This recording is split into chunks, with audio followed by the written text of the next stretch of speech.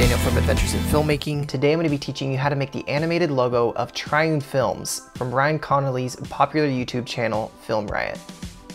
We'll be creating all of this in Apple Motion 5. Like and subscribe if you're looking to see more tutorials like this in the future. Alright, now let's hop into the edit. If you're looking to get the exact colors as the logo, I just typed into Google Images Triune Films, and then I downloaded the logo itself. And then you can just go to Media and click on here, right click and click Open in Viewer. And you'll see the logo right here, right in front of you. The next thing you're going to do is go back to your layers, select your project, and make sure that your background color is set to white. If you really want to get exact with the color, click on the background color, come right over here to colors, select this little dot, and then click the white right there. But it's pretty easy. It looks like it's just pretty neutral white. Next thing you're going to do is create this circle. So let's move this Triune Films over right here, get rid of this, select the circle, hold down Shift, and then drag out to about what you think is a good size for this logo, and then let go. With the circle selected, let's move this out of our way and go over to Shape. Click on the fill color, click on the little dot, and then click on where you want to match the color at. I'm going to click right there, and you'll get the exact color as the logo. Our next step is to put the triangle in here. So let's get rid of this colors, and then come over here to the library. Select the library, come down to Shapes. With Shapes selected, come down to Triangle. Drag Triangle right up here into this group. Once the triangle's in there, select the triangle and bring it right over until you feel like you've centered it enough, just like the logo in the picture. I'm going to come up here to the inspector. With my triangle still selected, I'm going to turn the fill off and turn the outline on. And then I'm just going to boost the width just a little bit. And then come down here to the joint, turn this to square, the start cap, turn it to square, the end cap, turn it to square. Once those have been completed, I'm just going to get this out of my way. Once I have the triangle completed, I'm going to come down here to the text, select the text, and I'm just going to put it right in the center. And then I'm going to type Triune Films. And then I'm going to center it. I'm going to come over here. The font that they're actually using is Nexa Bold. Just type that in online, Nexa Bold, free download. I got mine from Font Fabric. To adjust the font the way that they did it, go over here to Tracking. Stretch this out just a tad. I have mine about 21%. As I'm going through this, I try to make fine adjustments. Once we have our text over that, we'll come back to that in just a second to make some fine tuning. But first thing we're going to do is we're going to get this text to do its own group. Select the text, drag it up, make sure it's out of the group, and for this new group, we're going to select this, and I'm just going to call mine text. And then I'm going to come down here to this group, and I'm going to call this group triangle. Once that's completed, I'm going to come down here and I'm going to select my triangle. I'm going to come down here and I'm going to select rectangle mask. And then I'm just going to drag this to create this little slit in the corner. You're going to come over here to your left side and you're going to click on the blend mode. Click subtract. In order to make sure the mask controls are up, you're going to want to make sure this mask is actually selected down here. Just drag this over and make some of your fine tuning. Once you fine tune your mask just enough, I'm going to select my triangle again. Come over here, I'm going to make another rectangle mask. And then I'm going to drag this right across and make a rectangle right across the text. Come over here to the left side, make sure your mask is selected. Make sure the mask is selected right here, the mask controls. Go to the mask blend mode. I'm going to click on this and I'm going to hit subtract. Now that we've finished our logo, let's animate it. Come down here and select the triangle.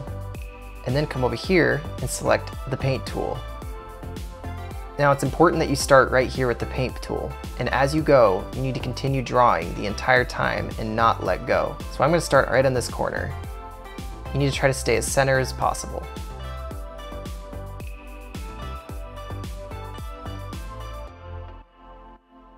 Once you've made it all around, right click on your triangle.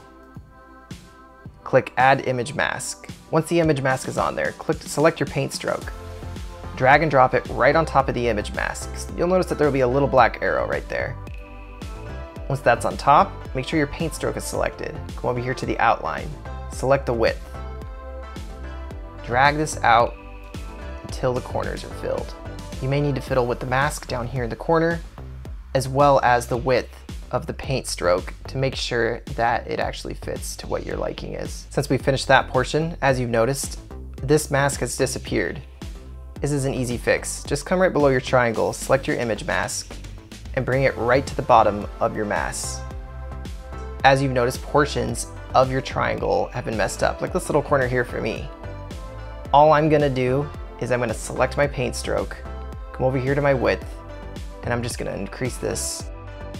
Once I've completed that, now let's animate this triangle. So let's bring this form about 13 or 14 frames.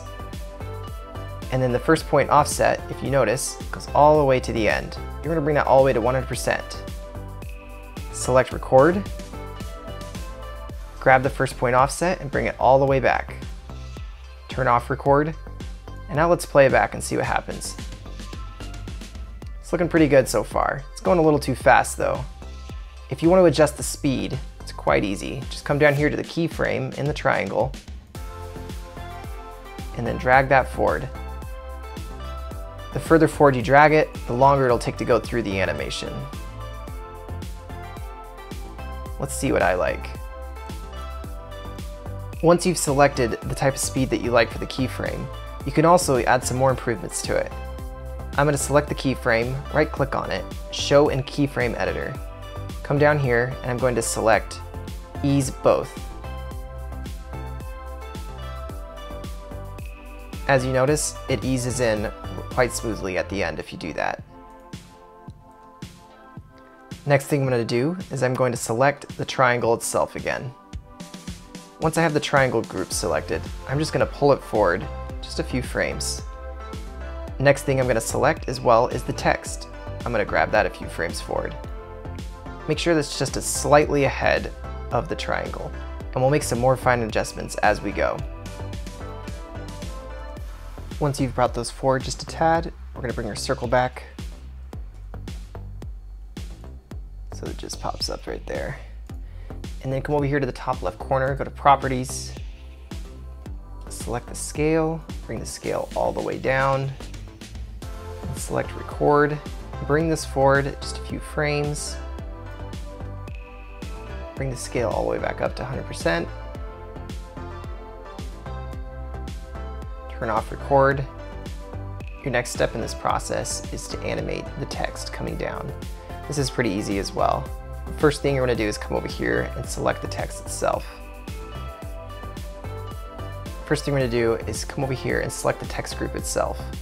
Once the text group has been selected, come over here to the bottom right corner and select the rectangle mask tool. Bring your rectangle mask right over the top of it. Then select your text. Come over here to the library. Once you're in the library, go to your behaviors. Once you're in here, select motion path. Drag and drop motion path on top of the text. This should be the end where the text is going to go to, and this should be the beginning. I'm just going to drag this up to make it a little easier on myself. As you notice, it disappears because it's going outside the mask. Bring this end part right there. This is the length, this is the speed and the length that the text will be moving at. I'm going to hit O with the motion path selected, and then grab the end of this, bring it up a little bit so that it stays within the mask.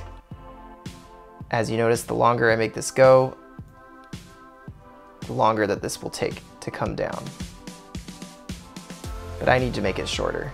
I'm going to put it about right there. Now I just need to evaluate it and see if I like it. So I probably just need to fix my mask. So I'm going to select my rectangle mask. I'm just going to bring this down just a tad, so about right there. This is looking pretty good so far. This is almost fully animated. So this is looking pretty good so far. One of the last steps that we have to do is basically to add a dolly movement to this. So select your project, click Add Object, select Camera, and then switch it to 3D. Don't worry about this. This is going to tell us that one of our masks has been disabled because we need to flatten our 3D groups. This is pretty easy. Select your group. I'm going to select Triangle. Make sure the 3D is selected. And then for Flatten, make sure Flatten is selected. As well, click on your text. Make sure the 3D is selected on here and click flatten. Go to the beginning. As you notice, it's still not fixed. Your mask has been disabled. Come down here and select rectangle mask. Once that's been turned back on, go right through and you'll see it's been fixed. Now let's go up to our camera. Select your camera, select behavior, go to camera and select dolly. Once dolly has been selected, we need to go over here to the left corner, make sure behaviors is selected on dolly, and bring this forward until your desired outcome. Now, I don't like the look of mine. I want to fix the overall look of it. So I'm going to turn these into one big group. And I'm going to call this group main.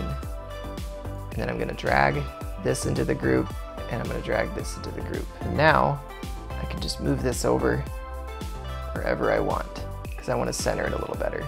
I also don't like the way the text is. So I'm going to come down here to the text, select my text,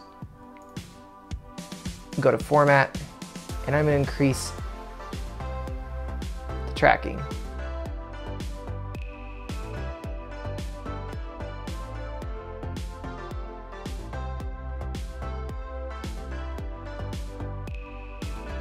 And now watch as your dolly zooms in and you got a slight movement to it. This has been Daniel from Adventures in Filmmaking. I hope you guys enjoyed this Apple Motion 5 tutorial. If you'd like to see more tutorials like this in the future, be sure to like and subscribe right down below. And I'll see you guys next time for our next adventure.